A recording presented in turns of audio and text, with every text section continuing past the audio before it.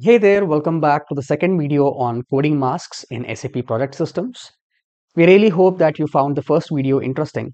If you haven't gone through the video, you can get the link in the description and there is also a card popped up. So click on that and watch the first video, and this is the continuation video for the same. So before we get into the video, do not forget to like the video, share it and subscribe to the channel if you haven't done it yet. And you can also contribute to our efforts by clicking join and get access to the member exclusive content. And if you want to do a one-time contribution, you can click on the thanks button and support us.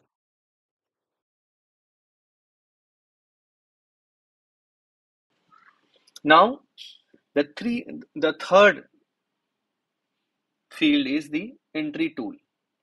This field actually helps the user to create new WBS element based on the previous WBS element which is at the top level or which is at the higher level.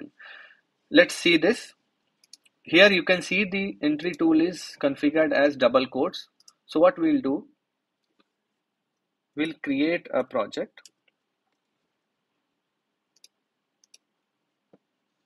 So I'll do N1 and let's see ABC.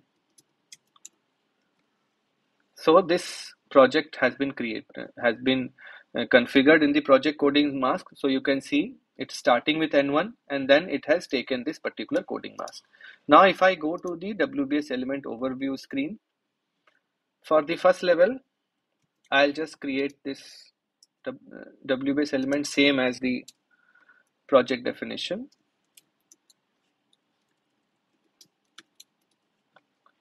Now in the second level, what I'll do is, let's first see the coding mask. So after 3 alphanumeric characters, I have 3 numbers. So what I'll do is, I'll enter the entry tool, which is the double quote, and then what is the separator? The separator is a oblique. So I'll enter oblique and then some number. So I'll enter 1 here. So let's see what system does. So you can see in the second level, system added the first level WBase element and then attach a oblique and then inserted a number 001 as per the coding mask. So the entry tool helps you to create the next level WBase element based on the previous WBase element, based on the higher level WBase element. This is the significance of the entry tool. I am not supposed to enter the full WBase element here. I am just supposed to enter, let's say I again enter 2 here, and then I'll enter the entry tool and then oblique and then 2. So what system will do? System will see the first level WBase element, then I have an entry tool and then I have the separator. So system will automatically create a WBase element for me by attaching the higher level WBase element to my next number which has been entered by me after the entry tool. So this is how the entry tool works. Now let's go again to that configuration. So after entry tool, we have a number of special characters which are defined in the system. These special characters are to be used for configuring the separators for your coding mask. These are the special characters which are designed specially to create the separators. And system understands when you enter, like when I use the entry tool, I enter a oblique mark. So system automatically understood that this special character is to be used to create the coding mask. So these special characters are to be inserted here. Then you have a checkbox called edit. Now this checkbox actually disallows the user to create any project without using the configured coding masks. Currently, this checkbox is not clicked. So let us create a project without any coding mask. So I'll again go to project builder and I have coding masks starting with, let me check again. I have coding mask starting with Y, Z and N1. So let me create a project with A, 1, 2, 3, 4. You can see the system has allowed me to create. Why? Because this edit checkbox is not ticked. I have 3 coding masks, but I am able to create my project without these coding masks also. But let's say that your client requires that every user should create project based on coding masks only. No project should be created without a template which has been predefined in the system. So what we'll do is we'll go and we'll select this checkbox and save. So we'll come back again and open the project builder, and this time if I enter the same thing and press enter, see, system is giving me an error that the project number or WBase number may not be used. Why? Because I have configured in such a way that I can create only codified projects. Again, I'll go to SPRO and go to the same configuration.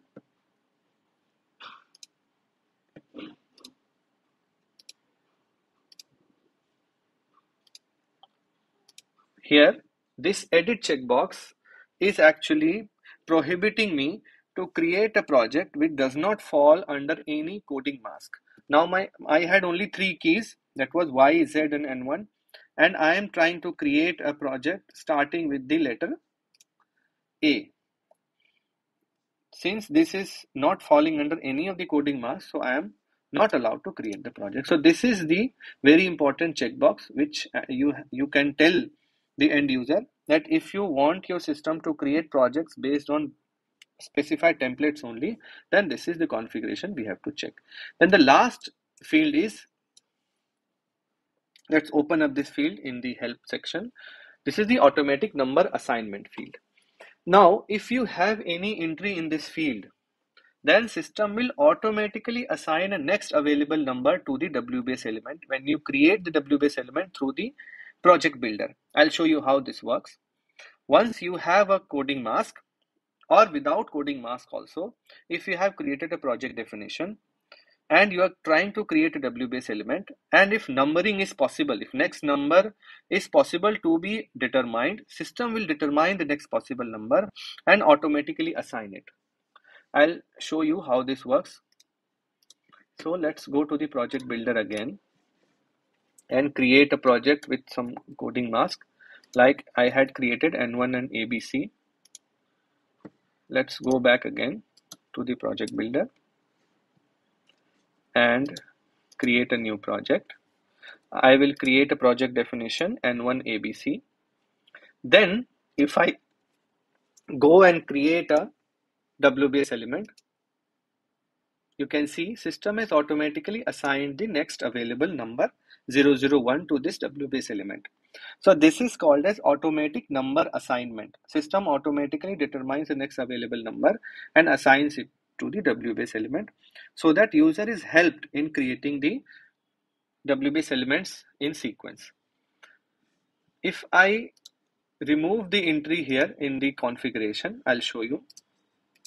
Again, I'll go to these define special characters.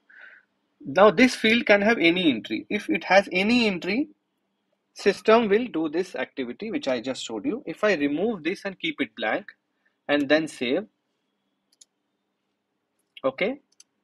Now let's go again to the project builder, CJ20N, and I'll create a project definition. And now if I create a WBase element, system will open up a screen. Okay, system did not automatically assign the next available number. It has opened up a screen. It has found the first number based on the logic, but it is not forcing that particular number in the WBase element field. What I have got is a pop-up. Here I can click on search. It will give me the proposed number and then I have to click on yes and then it will create the WBase element. So this is the significance of that particular field in the configuration, that if the automatic numbering is configured by entering any character in this field, then system will automatically create a WBase element by assigning the next available number. So this is the whole configuration of the project coding mask. Hope you have understood what is the significance of project coding mask, and what is the configuration. So I'll summarize it again. A project coding mask is simply a template based on which your project definition and WBase element will get created. Its configuration contains a key based on which the system will identify that you are trying to create the definition based on the project coding mask, and the actual coding mask based on which the system will give the full template. The coding mask contains separators, predefined separators, and if you are entering X, then system will take it for a alphanumeric character, and if you are entering 0, then the system will take it as a numeric character. Based on the whole entry, you can create the project. Whenever you will enter a number, system will automatically fit that number into the predefined coding mask. In the configuration of special characters for projects, you have a key called project length, where you can enter any number between 1 and 5.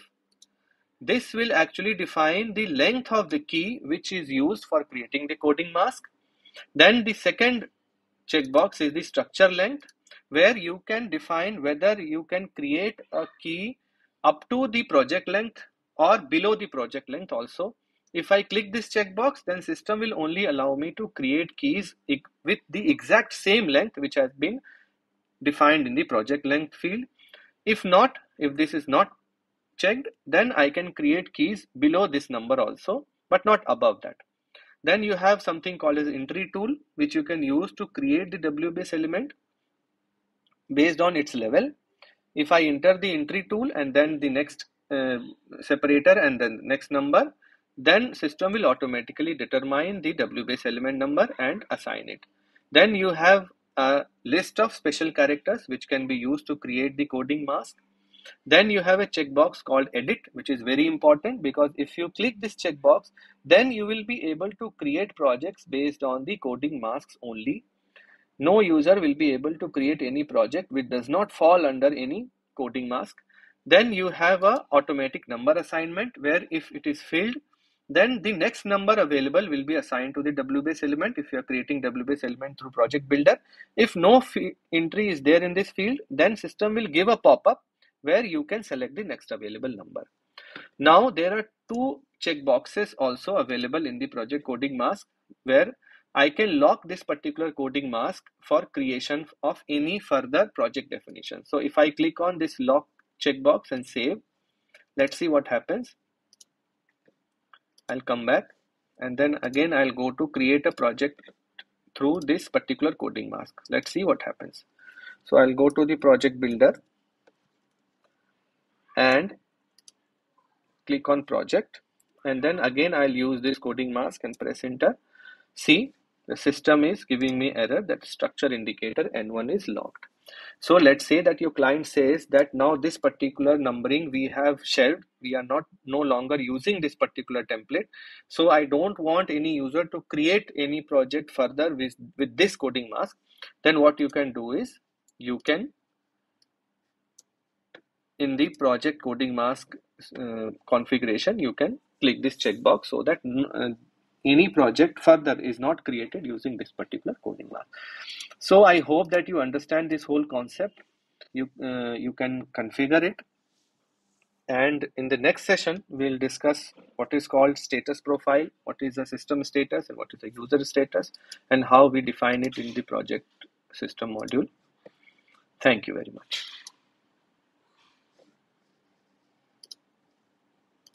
Thank you for watching. We really hope you found this video useful, and we will come with a part 2 very soon. So let us know your thoughts and feedback in the comment section so we can make the necessary improvements to make the content more and more interesting. See you in the next video. Take care.